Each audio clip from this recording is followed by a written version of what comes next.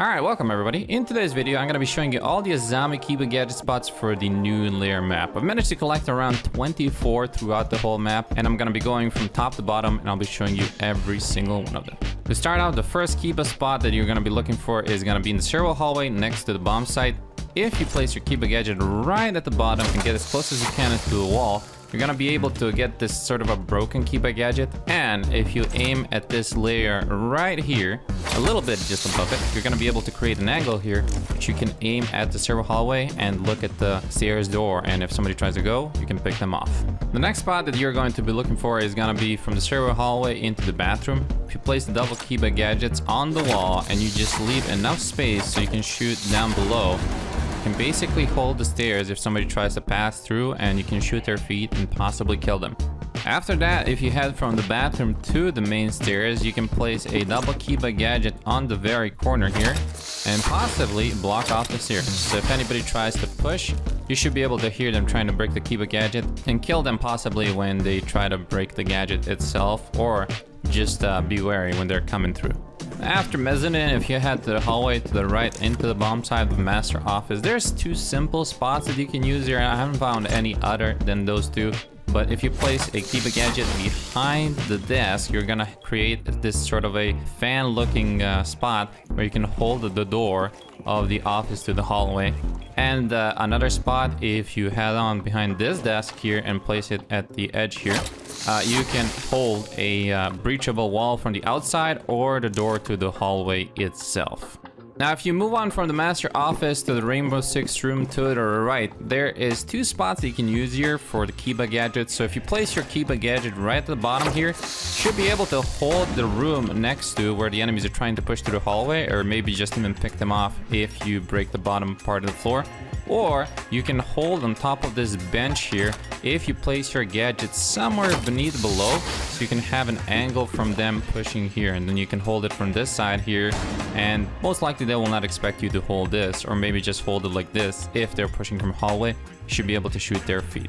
Alright, now that we've finished the upper floor, we're gonna be moving towards the main floor. And if you go from the reception of the main hallway into the medical room, there is a really good spot where you can hide your friend, especially a sneaky operator like Kavera. If you place your Kiba Gadget right at the corner here, it should be blocking this whole part here, and nobody should be able to notice you unless they really go and look here. But anyways, this is probably just gonna confuse a lot of people, just like, why is this here?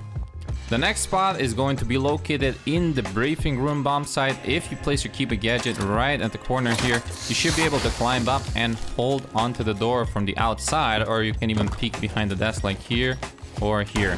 So there is a lot of possibilities when the enemy is trying to push in. Now, if you head on from the briefing room into the bunks, there is a really good spot where you can place the Kiba Gadget on the cabinet here. And from there, you should be able to hold the door itself. So if somebody's trying to push, you should be able to pick them off before they get into the door itself. And if you head on from bunks to the outside into the bunk corridor, and you want to hold this whole bunk corridor, and the enemy usually likes to push from the window, what you can do is you can block it off with two Azami Kiba Gadgets and hold on to the window itself and the corridor if the enemy is trying to push in, and shoot their feet if they try to jump in. Moving on next to the other bomb site, if you go in the armory hallway itself, and if you want to hold the stairs and enemy really likes to push this part of the map from the outside, what you can do is you can place the Kiba Gadget on the corner here and do another one on the corner here. And from there, you can hold the stairs when the enemy is trying to push from the outside, from the left or from the right side. Now, if we move on from the armory hallway into the armory itself, there's two useful spots that you can use here. The first one is going to be on the armory door. So if you place your Kiba Gadget right at the top of the tip here and do it again, you should be able to hold the door. So if anybody's trying to push in and break the Kiba Gadget, you should be able to shoot them right here and possibly eliminate them. And from here, if you go on the gray cabinet right here and toss it, and you should be able to hold the door itself if you don't have these two. And from here, hold the door on the other side of the site.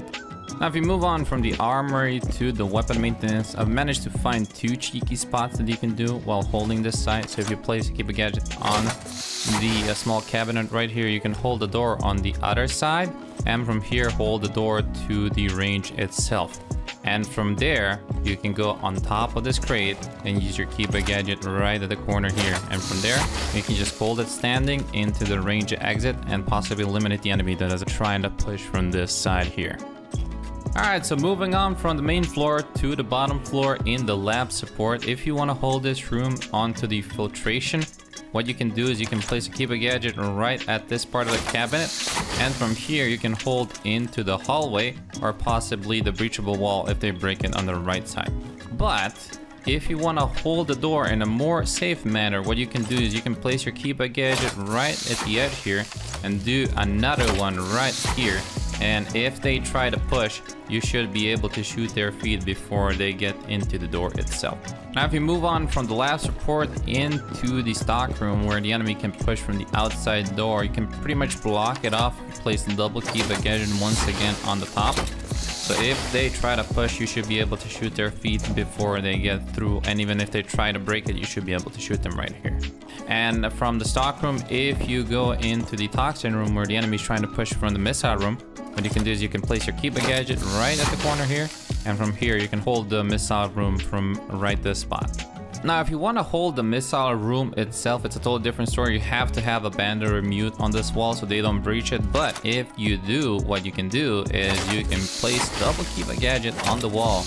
And if somebody's trying to break through them, they have to melee them around the corner. So you will definitely be able to spot them and kill them before they do.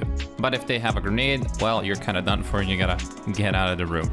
Now, as for our two last spots, if you move from the toxin room into the lab itself, if you place your Kiba gadget right in this white crate and you climb on top of it, you should be able to hold the door on the toxin itself or the pillar on the left side. But if you want to hold the pillar right on the door and the toxin door itself, you can place a Kiba gadget on the cabinet here. And from here, you can hold both of the doors from the pillar and from the Kiba gadget. So yeah, that's gonna be it for today, guys. I hope you enjoyed the video. This is all the spots that I've been able to find. If you did find some that I haven't and are really good, please share them in the comments down below. And if you just have a comment about the video itself, do comment down below. Like the video and share it with others if you enjoyed it. And subscribe to the channel if you want to see more of the Rainbow Six content like this. So yeah, that's all for today. Thank you for watching, and I'll see you in the next one. Bye-bye.